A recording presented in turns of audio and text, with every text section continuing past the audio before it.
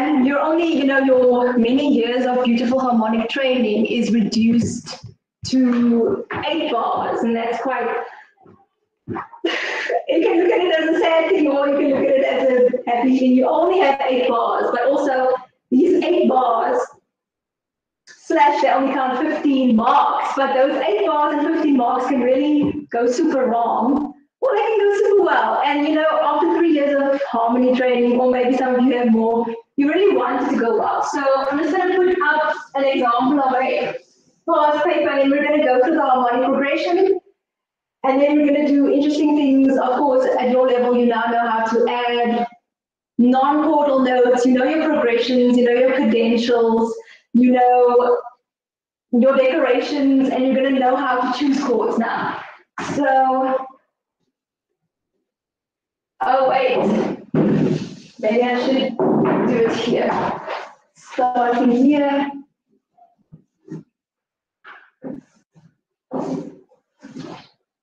Oh, you're back, okay.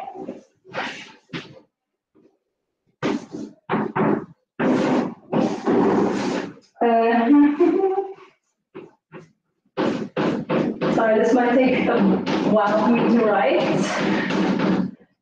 Okay.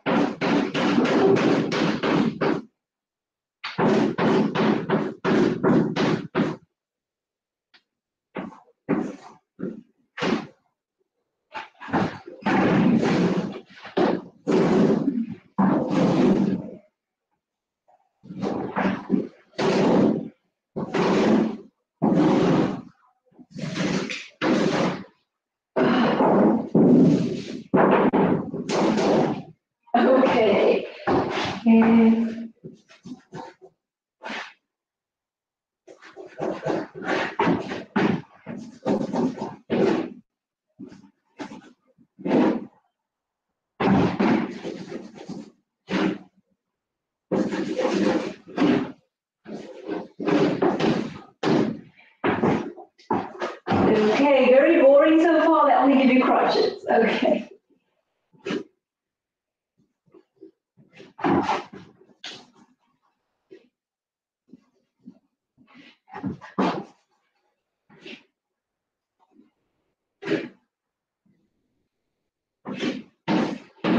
Okay, great. So this is an example of something. Let me just put up something that came or appeared in a past Matric paper. So they expect you to just harmonize 8 bars, and yeah. So first things first, you identify your key, and from this, what does the key look like?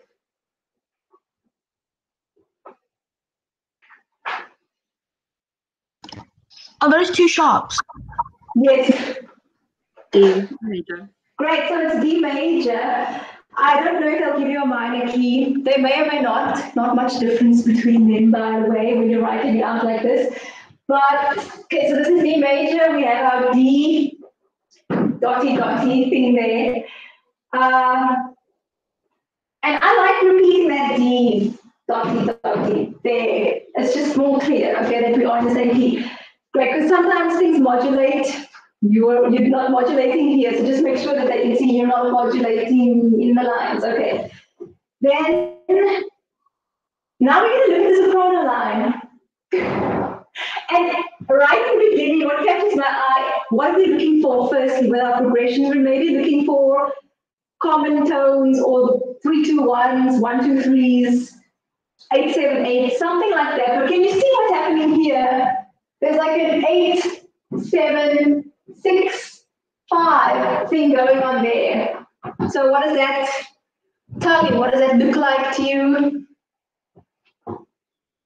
If we're in D major and it's going D, C sharp, B, A, and I'm not singing properly, but okay. What does that look like? A passing 6-4? Like it's more, a passing 6-4 would rather be 8-7-8, but this is a tricky one, and it's weird. I've never seen this one come up before, but they really wanted to challenge the matrics of this year. When was this? 2018. Yes, so that's the falling or descending major scale. You have your 876, and there you have no option. Like, we're not even going to map out little nice chords here because we don't have much of an option. You actually do. You can make your life hard by doing other things, but you make your life easier using progressions that you know. So you know the tonic, median, subdominant progression. Then you already have your first 3 chords mapped out for yourself. Isn't that beautiful to know that? It is very, fulfilling. Yeah, from here onwards, we're going to try and map out some chords for the other notes.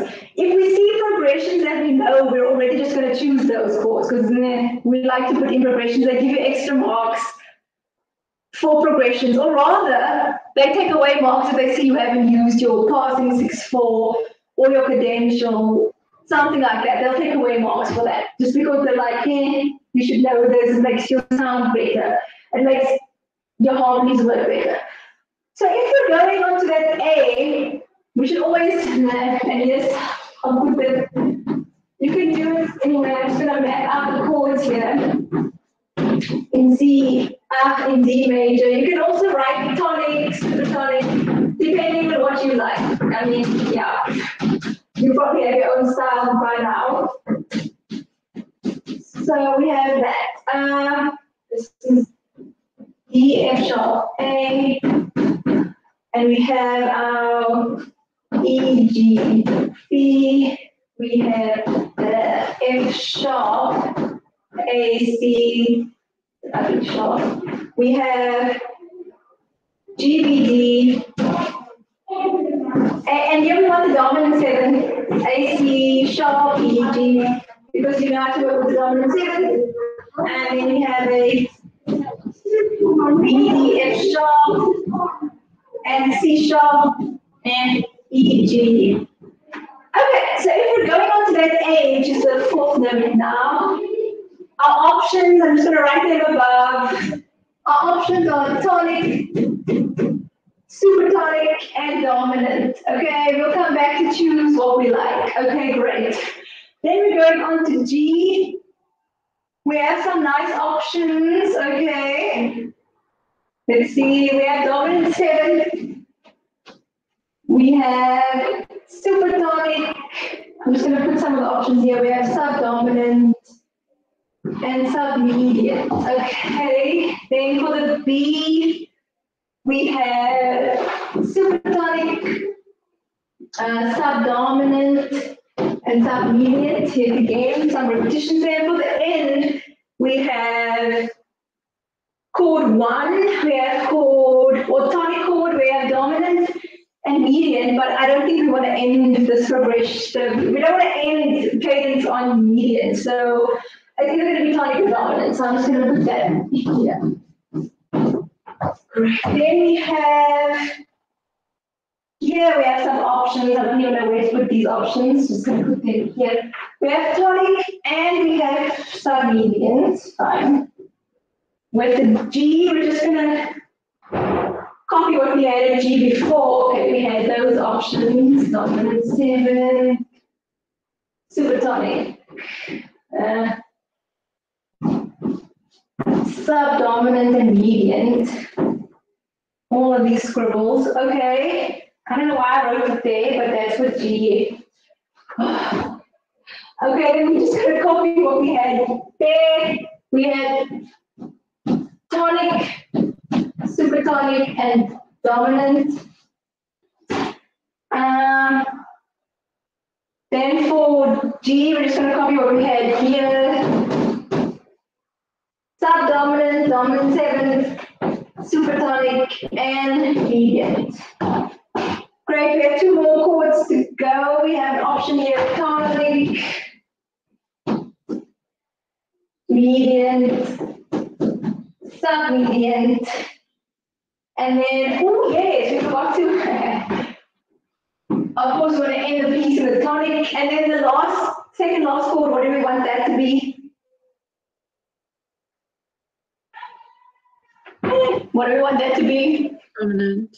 Great, and also, now that you are matric level, that the thing that strengthens that, it makes it the dominant chord even more tense is at 7. So we want to make it dominant 7 now. So more often than not, and I would say please make use of your dominant 7 because you know how to use it, you've been taught as well, and I promise you in your theory paper, especially with the WCED papers, they're not going to give you another chance to make use of your beautiful dominant 7 knowledge. Use it there, use it as your second last chord, always do that. So now we have our chord group, we have a definite chord progression in the beginning, we know what we're going to use, we know what we're going to use at the end for definite.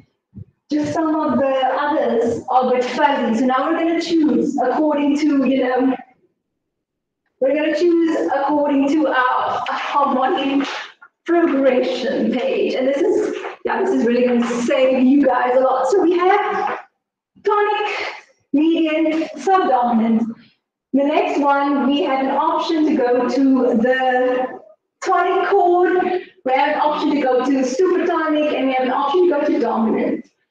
What sounds better? If you're following it, if you're going to go from subdominant, and subdominant can only really go to a few places. Subdominant can go to dominant or it can go to tonic. So we literally only have 2 options now. So would we go to dominant or tonic? They have choices here. This is where choices pan out really nicely, or they don't. I would say I would go to the tonic because it's, easy enough, and tonic can go anywhere. Because I'm also thinking a little bit ahead. I know that the dominant chord can't always go somewhere. So if I'm choosing dominant here, I have to go home. I have to go to the tonic according to harmonic progression rules. But I don't see the next chord. There's no option for tonic. So that kind of, scrapes the dominant thing here. So I can't do dominant and I can't do supertonic. So the tonic's my only option. Great. The inversions you can sort out afterwards. Maybe you want to put a tonic first inversion, that's great, but you're going to do that once you're busy filling in chords. This is now just your chord options, not really like your structured inversions just yet. Okay, great. So we have tonic. We're going to the next chord. Tonic can go anywhere, so you don't have much worries. You can either go to dominant 7, supertonic, subdominant, or submedian. However, I'll also try and look ahead. I think that right at the end we're gonna have to end up with dominant. Just because, I think that's what they want. Usually, the first phrase will always end in dominant, and your second phrase is going to end in tonic. That's a given. That's what they're going to test you on. So you can really already memorize that. Great. So preceding that, if we just work a little bit backwards, we can't really have the submedians here. So we can only have subdominant or supertonic. And I think a nice approach chord to the dominant is the supertonic. So here I'm just working backwards. I'm going to put supertonic there. And before that, in this chord, I think we don't want to repeat supertonic because, like we said, we don't repeat chords after each other. And yes, I think this is going to work better. The subdominant. The subdominant here. Because you have subdominant, which goes to its relative function of supertonic, which is perfectly acceptable. Some people might, if you don't know harmonic rules, it might look weird. You're like, can I go from subdominant to supertonic? But the answer is yes, and you have that right here. You're going from the main chord, subdominant, to its nice functions. Almost like, in this case, the supertonic is strengthening the subdominant, or the supertonic is an extension of the subdominant. So if you look at it that way, it makes sense. So then we have our chords for our first phrase, which is great. So when we start harmonizing, we'll start thinking about inversions if and when we may choose to do so.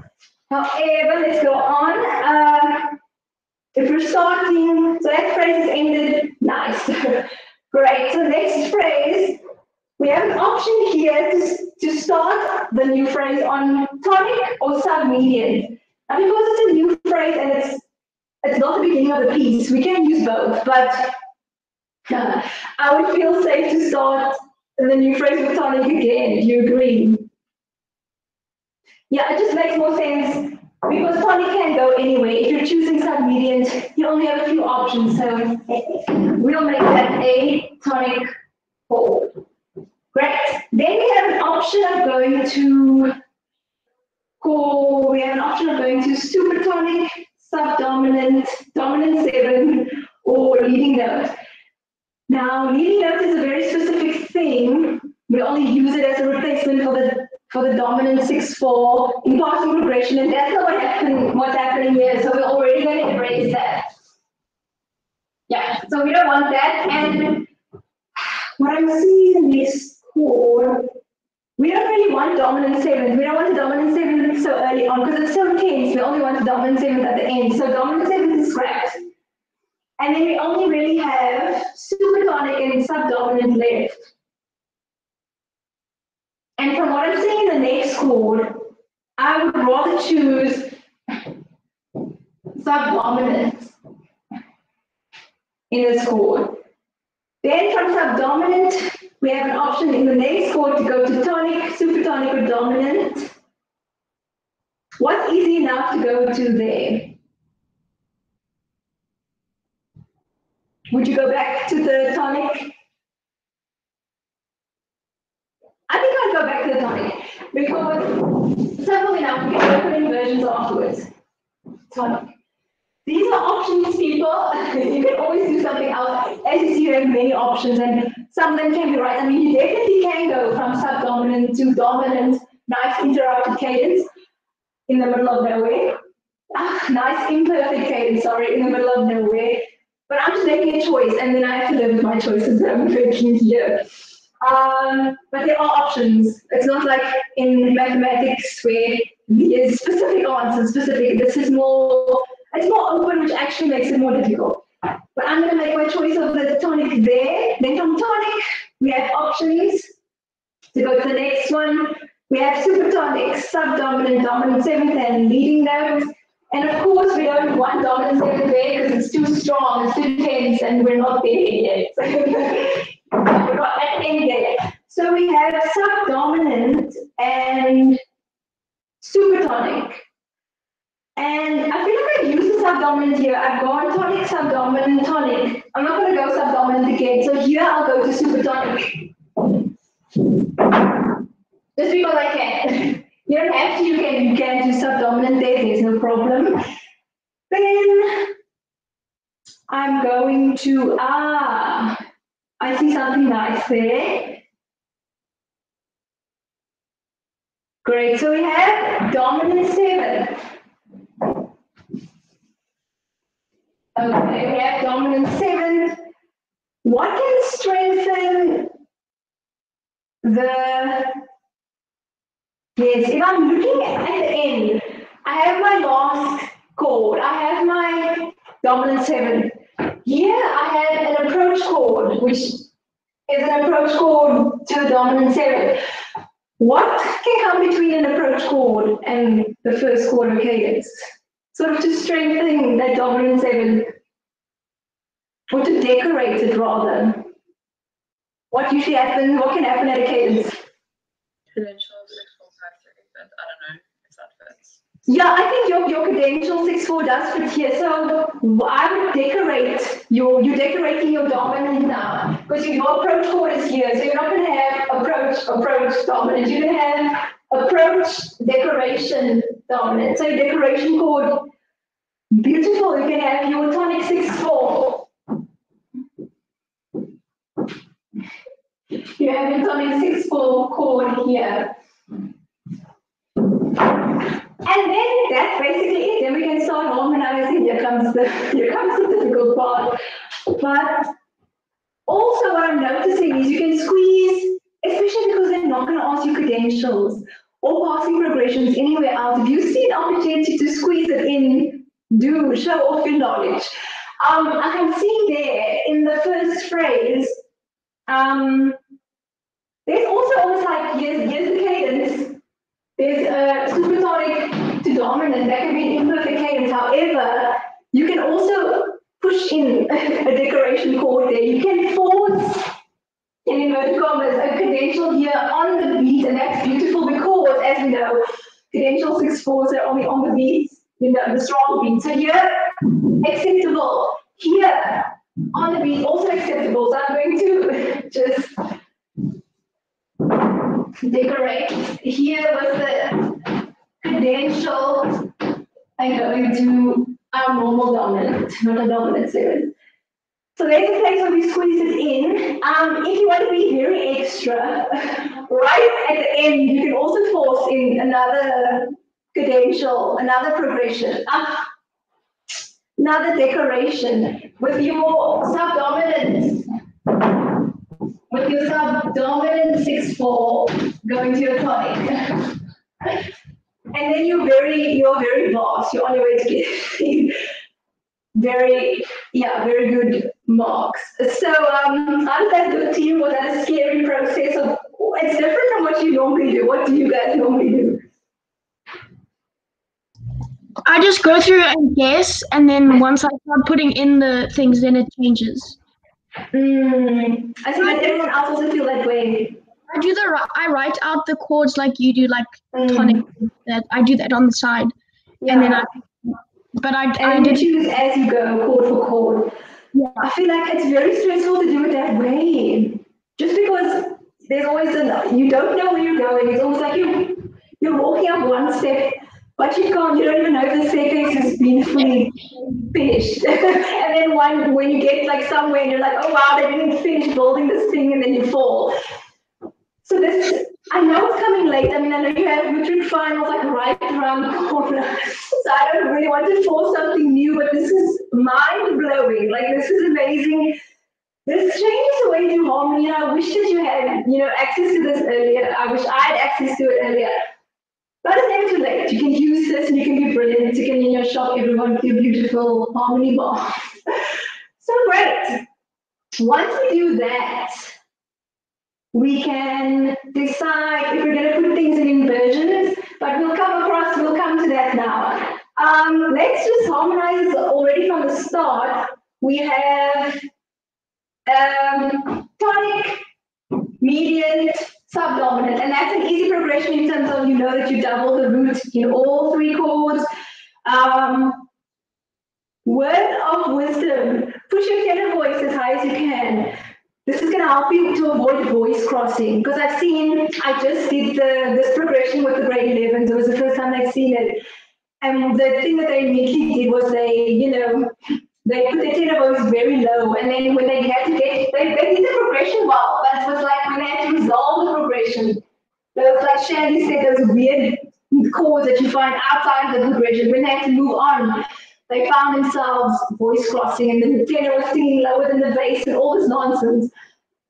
Just try, especially in this progression, just push the tenor voice as high as you can. So if I'm doubling the root in my D tonic chord, I will have a D in the bass. I already have another D. You can, do that whole thing where you write your chords out, D, F sharp, A. This is on your rough work, and then you double your D. So I have 2 Ds now, an F sharp and an A. I'll put my A here, so that my tenor can be really high, and my tenor will be singing F sharp with A. Great. And then we just move on. We're just going to double the roots anyway. So we have an F sharp. We're going to keep the F sharp here. We have our C sharp, and we just need an A. You just follow your progression rules. You have 2 common tones, and it's just the bass and the soprano that moves. That's easy enough. Then you have your sub-median, subdominant. Still part of this progression. Okay.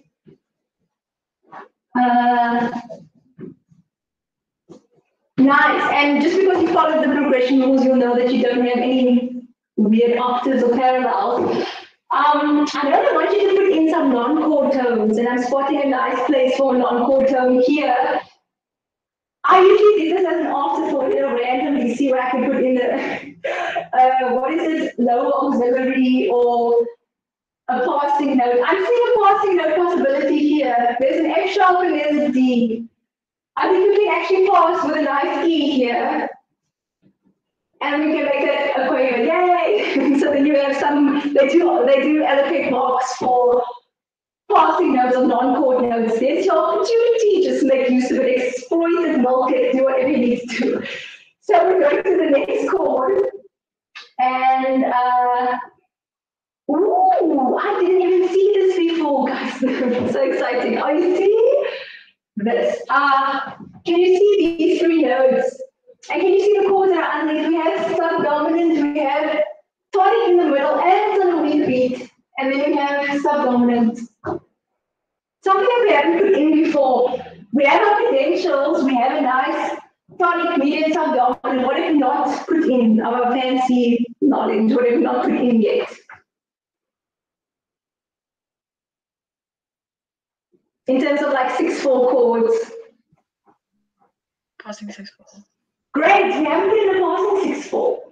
And I'm seeing a nice opportunity here. Oh, it's beautiful. Then you only have to work, then you know, there's no like reference. I get excited about this. This is so nice when it actually works out. You have tonic, submedium, subdominant, and then already you don't have to think about weird chords because that's almost like you treat it almost like a playable cadence. Yeah, no, sorry, you're treating it like a passing 6/4, sorry, I'm speaking nonsense. And then this is already in root position, so we'll make this one in first. Great, let me just write this better. Great.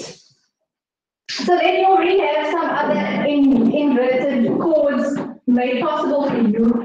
And this is easy, you know your rules are the passing 6/4, one voice goes up, stepwise, one voice goes down, stepwise. You have a common note, and then you have one voice that goes, you know, up, down, up. Yeah, stepwise. So we're just going to put that in. Okay. Yeah, that's right. A, here, B. Oh, this voice stays the same. D, D, D. And then this voice goes down. So you'll have that. That voice goes that up, down, up thing. Yeah, and no parallels really have to check because we just followed our rules. You can always check afterwards if you already know OCD. And I mean that in a playful way, not a serious way. So you can always just check it afterwards. But right now we don't even need to check because we followed our rules. So there shouldn't be any problem. Great, and then from there, we just have our supertonic, and then we're gonna push in a nice decoration chord there. Let's see. Supertonic is an E. So our supertonic, if you leave it in root, we're gonna have to hop from a B to an E, and it's okay, but I would rather hop a little bit less. So I'll put the supertonic in first inversion, then we're only hopping to a G. Okay, and then what do we have?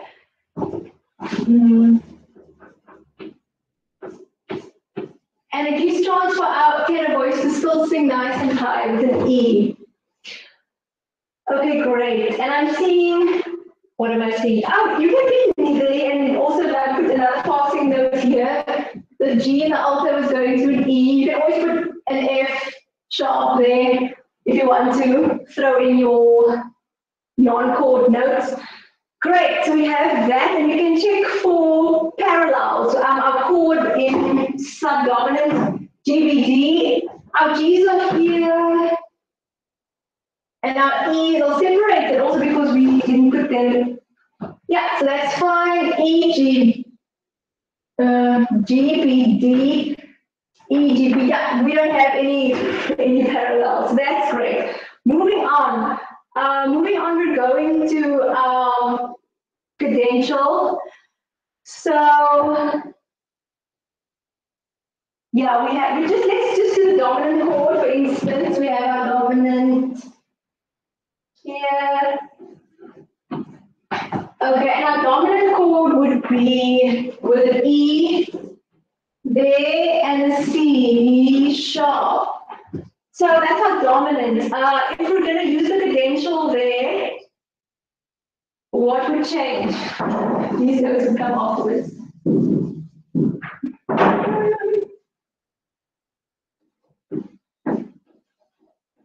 What would our two missing notes be?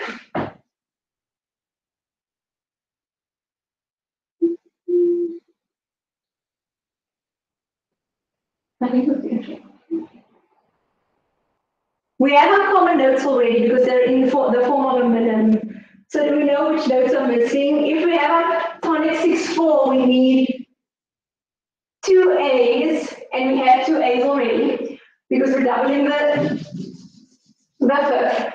And then we need D and F sharp. Yeah, we need D and F sharp. So, and if we're doing it according to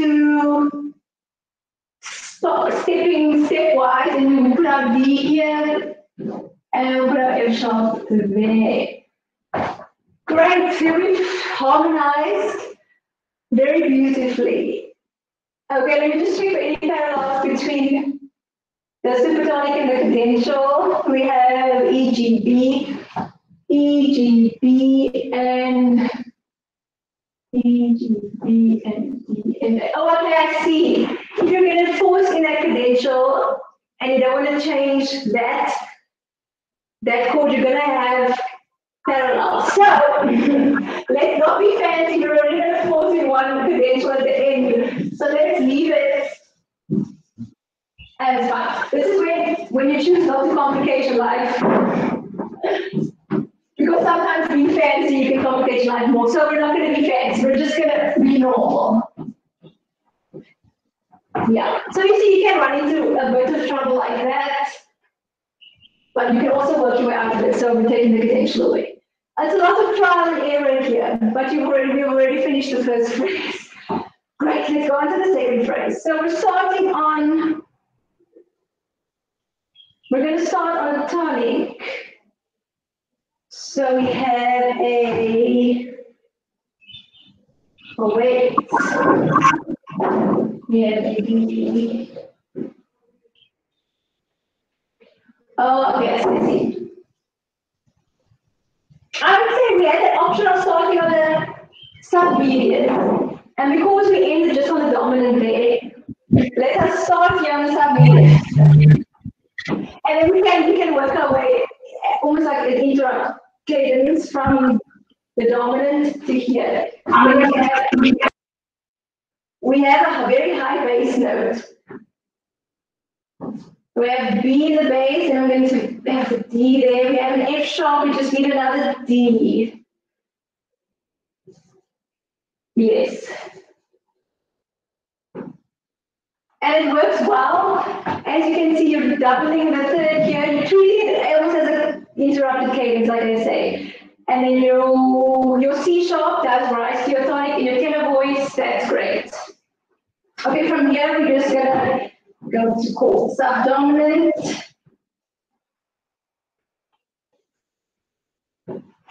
Okay. That's easy enough. Then we're going to go to the tonic, but I don't think we haven't had more. Sorry guys, we're going to be done soon. We don't have a lot of inversions, so I'm thinking that we're just going to put this inverse inversion, if that's okay. Then also move nice and stepwise in the bass. We don't want the basses to be jumping around too much. Okay, great. And then we have stepwise movement and common tone. Then we have our, I'll put this in first inversion as well, just so that we can have some nice steady bass movement. We're going to G here.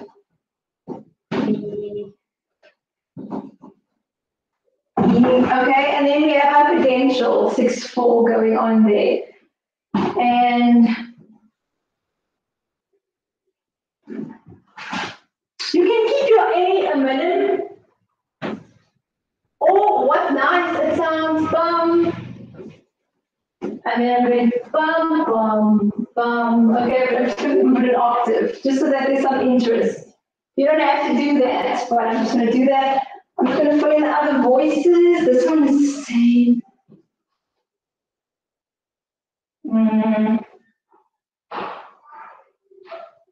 This one's also.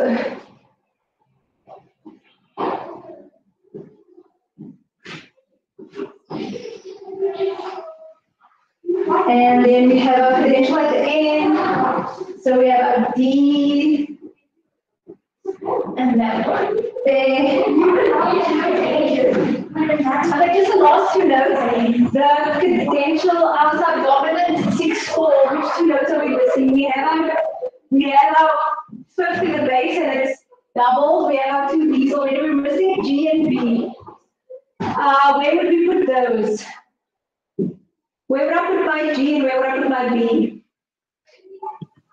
G and the tenor, B in the also. Yeah, I think so too. And that's that. That's a very fanciful harmonization. And then you can look for places to put in your non-chord tones. If you see common tones, for instance, there's a D and a D. Maybe you can put in an upper auxiliary. You can make it D, E, D, something like that. Or you could make it a lower auxiliary. You could do something interesting just because you need passage notes or you need non-chord notes. Okay, so that's that. A lot has been said. Just get this. Because my hands are super chalky.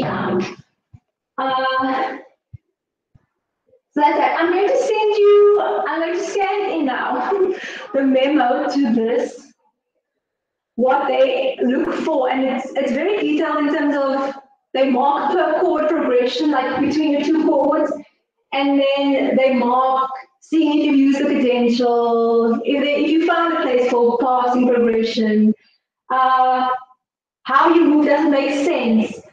You're not going from supertonic to tonic or something. You're not doing something weird like that. You're just going.